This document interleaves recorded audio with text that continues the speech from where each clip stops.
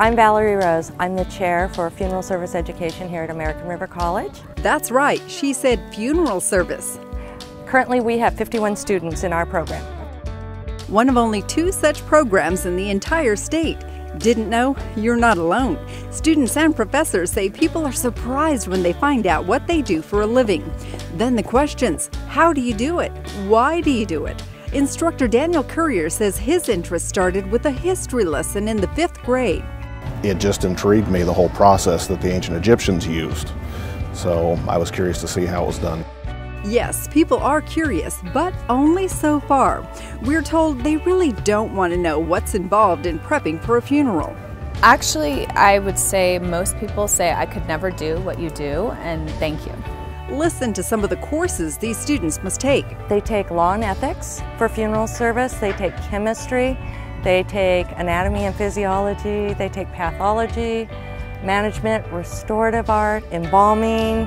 Just to name a few. Then they've got a test for licensing. Yes, they work with the deceased, but students say in reality, much of the focus is on the living. It's actually working with families who are at the most vulnerable time in their life and really need some guidance, and coming out of the process feeling at peace and like they did the right thing.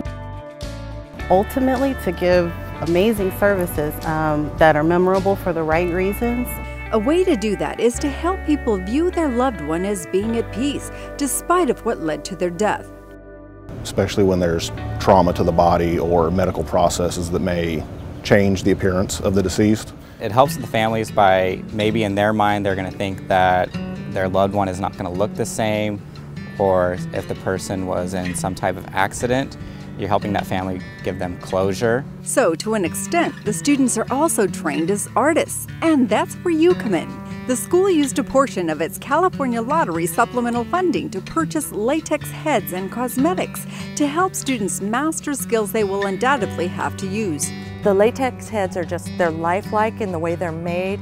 Not to be gruesome, but they have several injuries to the face so that they can work onto, they can do the restoration. And I don't even think that that's something that you would think about, oh, I might have to feel and dress a wound on someone's face for them to be presentable. But these students will, and they need to be prepared for any and everything life throws at them. No 2 people die the same way. We have to make sure that they look like, Uncle Fred. You're mimicking that skin tone and the skin color with the cosmetics, and if you have to make wrinkles in the face, you can. Rose says before this, the class was using mannequin heads, which are anything but lifelike.